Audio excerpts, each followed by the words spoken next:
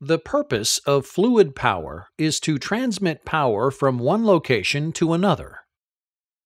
In the mid-1600s, Blaise Pascal, a French mathematician, made a very important contribution in the field of fluid motion. This contribution, known as Pascal's law, relates the transfer of pressure through a fluid.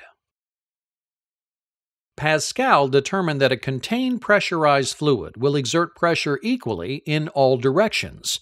Pascal's law states that pressure set up in a confined body of fluid acts equally in all directions and always at right angles to the containing surfaces.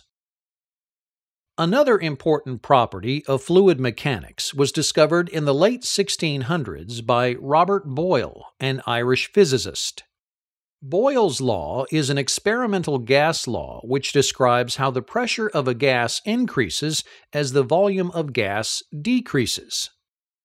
A modern statement of Boyle's law is the absolute pressure of a confined body of gas varies inversely as its volume, provided its temperature remains constant. In a physical system, this means that as the volume decreases, the pressure increases. Similarly, as the volume increases, the pressure decreases.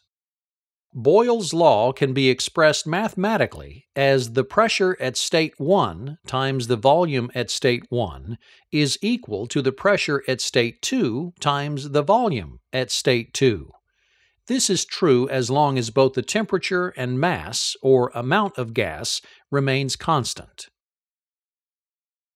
In the late 1700s, Jacques Charles, a French scientist and mathematician, discovered an important rule regarding gases under pressure. Charles's law, also known as the law of volumes, is an experimental gas law which describes how gases tend to expand when heated. It states that if the pressure of a gas is constant and its temperature is raised, the volume will also be raised by the same ratio. Additionally, the inverse is true. If the pressure of a gas is constant and the temperature is lowered, the volume will also lower. Charles's law can be expressed mathematically as the ratio of the temperature at state 1 to the volume at state 1 is equal to the ratio of the temperature at state 2 to the volume at state 2. This law is true as long as the pressure and mass remain constant. In the mid-1700s, Daniel Bernoulli discovered another very powerful rule in the field of fluid mechanics, known as Bernoulli's principle. This rule is related to the theory of conservation of energy, which states that energy can neither be created or destroyed. In this fluid system, pressure is potential energy and fluid flow is kinetic energy. Bernoulli's principle states that an increase in the speed of an incompressible fluid occurs simultaneously with a decrease in pressure.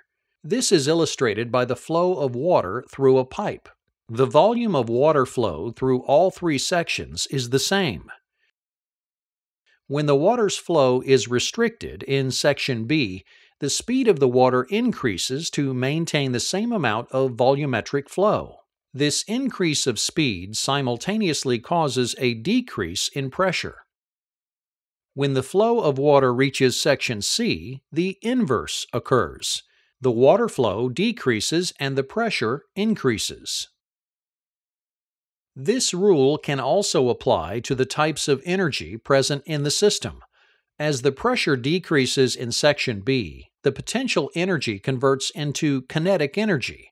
This increases the speed of water flow and decreases the pressure. When the water reaches section C, the kinetic energy is converted back to potential energy. This is illustrated by the decrease in speed of the water flow and its simultaneous increase in pressure.